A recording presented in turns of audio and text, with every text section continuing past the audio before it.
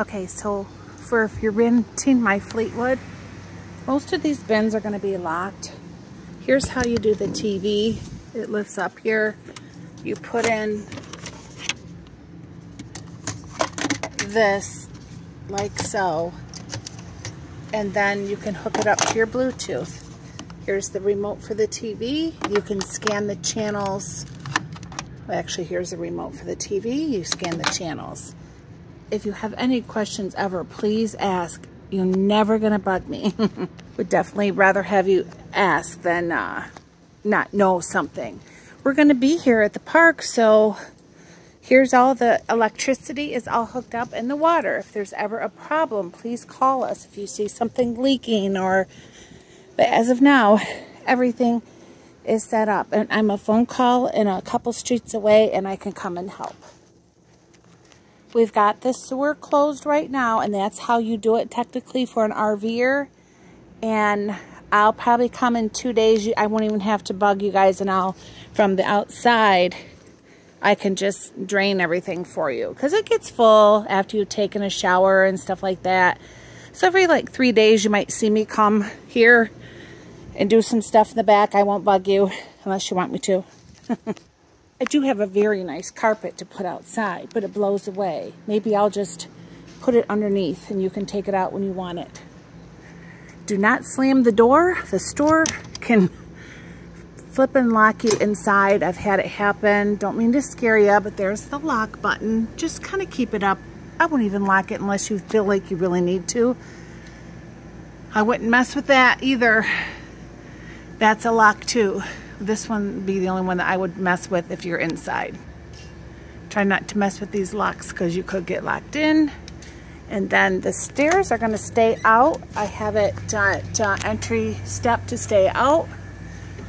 All the lights as you're leaving, push all lights. All the lights will go off. I'm going to try to keep the door closed because it's very hot in Florida, as you know. The lights are self-explanatory. Front ceiling, rear, that's your bedroom. Galley is your kitchen. Vent lids up or down. That means this right here. That will go up and down. But if you have the air running, this is how we control the air, the temp. I've got it set at 72 and it's having a hard time getting cooled in here, cold in here. So it'll cool down. We just got it set up. We have a recliner here. We have 2 kitchen chairs. I have a table I can put there if you'd like. I really wouldn't mess with anything in here, although these shades at night, you want to do the blind. Watch this, you push, and you're going to get lots of privacy. But I like to see out during the day. Please keep these down because the sun will eat the dashboard. So then here's the black shade that goes, your privacy. So at night you'd want to do that. All of these windows have the shade for the sun and then the black shade for privacy. Just be careful, don't pull them too hard, blah, blah, you know, so it doesn't ruin them. I'd appreciate that. In particular, if you don't mind, leave this shade alone. It broke one day and my son had to try to fix it and it wasn't easy. So the fireplace is nice just for, you know, ambiance or whatever you want to do. It's pretty self-explanatory. You don't even need heat. On, off, dimmer, and you can put a timer on the fireplace. So on is on. Oh, apparently it's not working.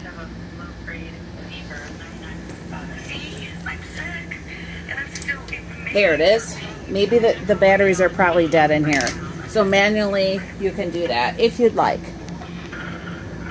Yep, the batteries must not be dead, or must not be working. So let's just do that. I've already scanned all the channels for Zephyr Hills. This is the remote. Pretty self-explanatory. There is not cable here. These are your local channels. ABC for your weather. This goes to a Bluetooth. If you guys want to watch a movie because we don't have cable, it's here. It's pretty self-explanatory. Turn it on. You have to put the TV on different source. If you have any problems with the fridge, please call. I'm not sure it's going to make ice, but it definitely has a beautiful, lots of space for freezer. The ice is questionable. It hasn't been working lately, the last trip we took. But it's a nice cold fridge. Everything's all set. And I have a brand new water filter, and you can get water. You can use the water from the tap. Oftentimes we use this sink for just a counter, but you take these and you can put one on top of the other. Here's your red is hot, so put it down.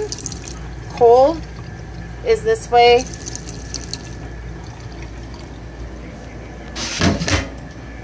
If you want to use the stove, this is kind of like a puzzle. So you go like this, and I put this right here.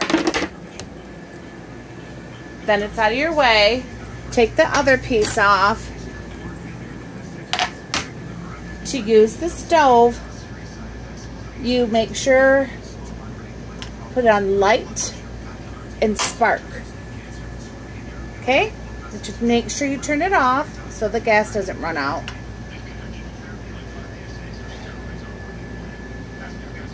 Then I always put these back. You don't have to if you want to find a spot for them. It's just like a puzzle. I'm doing this one-handed because my husband's not here. But you want to get that in the groove. And this is granite. There you go.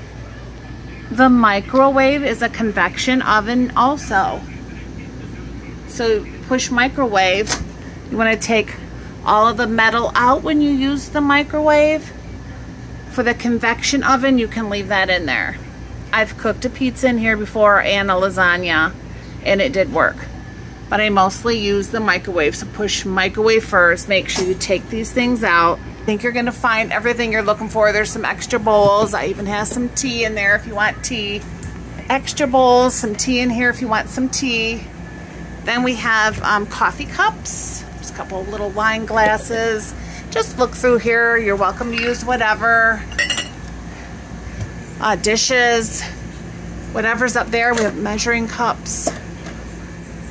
My silverware drawer is a mess. I do apologize. It needs to be straightened out. That drawer too. Oven mitts. Towels.